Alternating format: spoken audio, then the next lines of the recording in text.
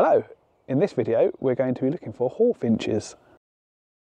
We're here at Lynford Arboretum, which is probably the best known site for hawfinches in East Anglia. We started off at the tunnel, as it's known. There were loads of small birds around, like this chaffinch. They were there for the seed and the bird food that had been scattered on the ground. This nuthatch was picking out a bit of fat ball. It was nice to see this male yellowhammer, not a bird I see very often. It was pecking around at the seed, before stopping at the pool for a drink. And then someone gave the shout, and there were some hawfinches at the top of the tree. They were in a line of trees above the tunnel area, which you could view from about 20 metres further along the path.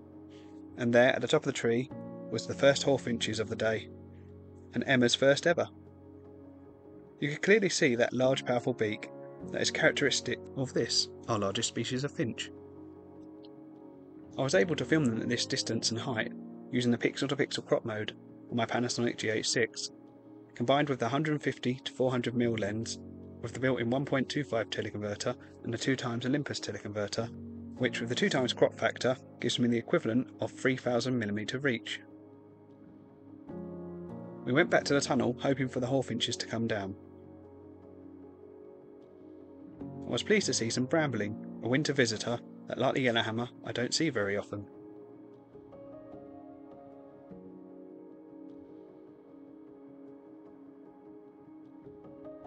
This nuthatch was jumping around on the floor collecting seeds, which it took up to the tree to eat. We heard some crossbills had been seen by the paddock, but we found no sign of them when we went down there. But I did get this dunnock singing.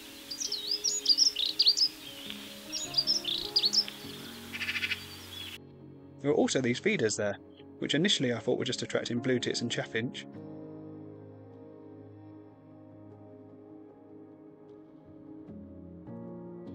But then we spotted this marsh tit, another less common species, and a new species for Emma.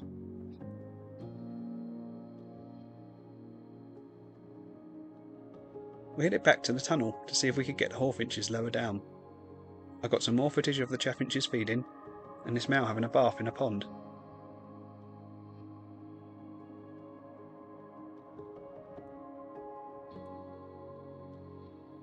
The Brambling were still coming down too.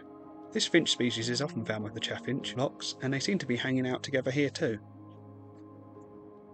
Bramblings breed in Scandinavia and Russia, but overwinter in more southern areas such as the UK, and will head back north in spring. I concentrated on filming the Bramblings while we waited.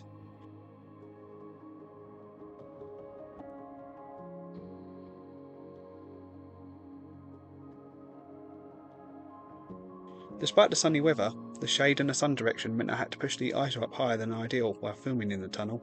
I did manage to get this chaffinch in some nicer light. Then, a hawfinch landed right at the back of the tunnel. It was hopping around the floor, picking up seeds, in much the same way as its smaller finch relatives have been. I got some footage before it decided to take off and fly out of sight. While the hawfinch was distracting us, the yellowhammers had returned, and this female with the brown coloured wings was having a bath in the pool, before being joined by this more brightly coloured yellow male.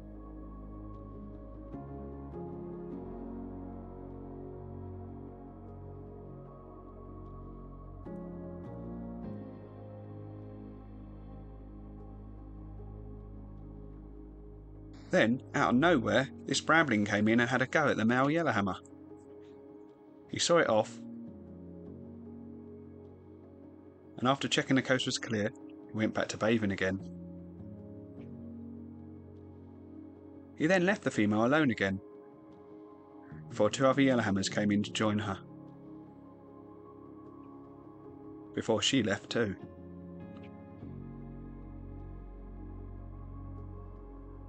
And after a short while, the other two left as well.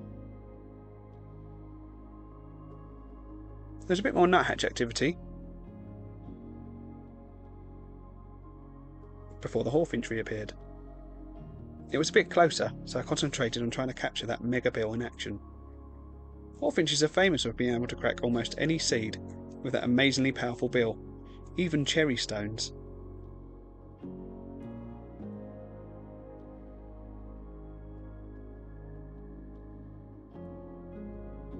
there are around 500 pairs in the UK, and sadly the population appears to be declining.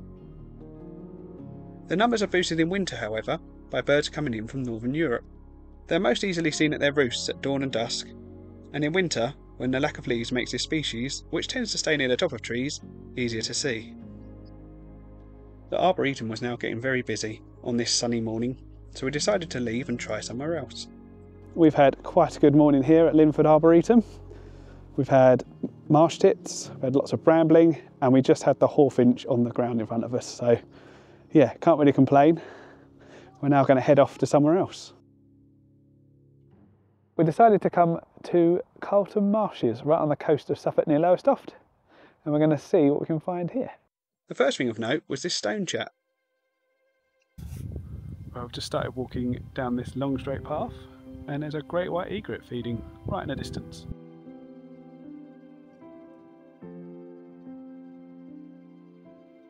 A bit further along from the egret, these teal are feeding, and these black-headed gulls are having a preen. We looked out over Peto's Marsh, where the long-billed dowitcher had been reported the day before. It's an American wader that looks very much like a gobwhit, and there are over 100 gobwhits on Peto's Marsh scrape. While scanning around, I found this shell duck feeding out on the water.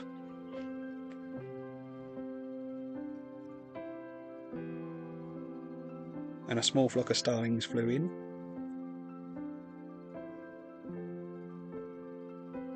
Some of the gobwhits are feeding on the scrape. And as I got my eye in, I spotted the other wader species, such as these golden plover.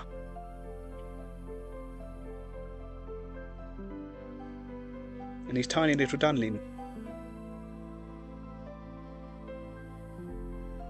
Then this marsh harrier flew in.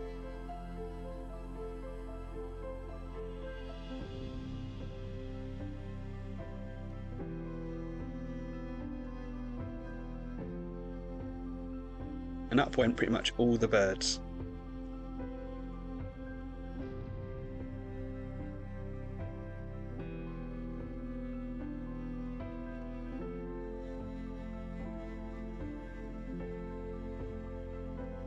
But it wasn't long until they all settled back down on the scrape island.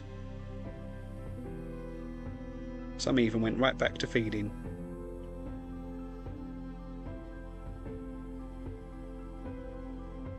The marsh harrier was still circling nearby, but the other birds seemed unconcerned.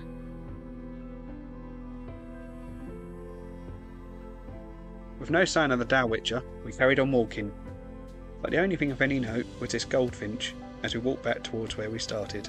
We've just come back down to nearer the centre, and we were hoping that as it got quieter, it's nearly 4 or 5 o'clock now. Yep.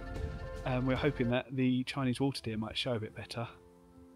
And they have. I love it when a plan comes together. There were lots of rushes in the way, but every so often one would put its head up, and you could see those fantastic tusks, which this species has instead of antlers. As you can probably guess from their name, they are native to East China, as well as Korea, and were introduced and escaped into the wild of the UK in the late 19th and early 20th century.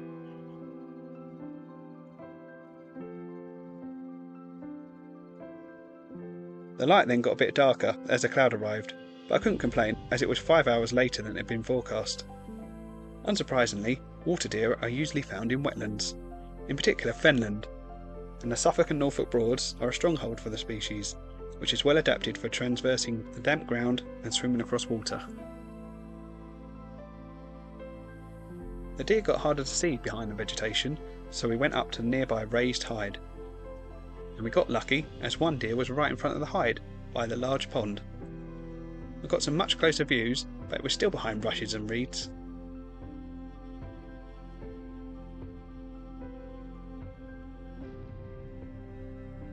It was then joined by a little egret. They mostly ignored each other.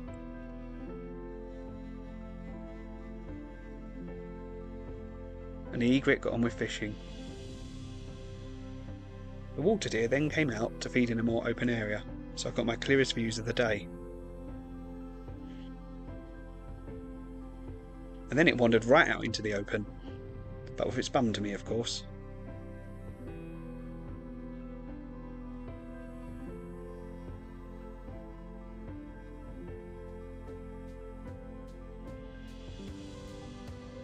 Finally, I got a good view of it head on, as something had caught its attention. It then wandered back past the pond, where a grey heron had joined the egret. It seemed to keep an eye on them as it got closer, and then it stopped for a wee, which went on for a while.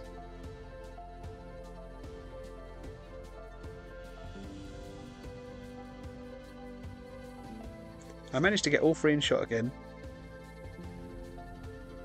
before the deer got back to feeding.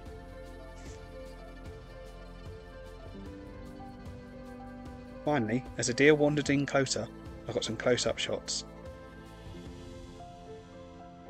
before it wandered off into the reeds. It was a great end to a day of good birds and good mammals. Thanks for watching.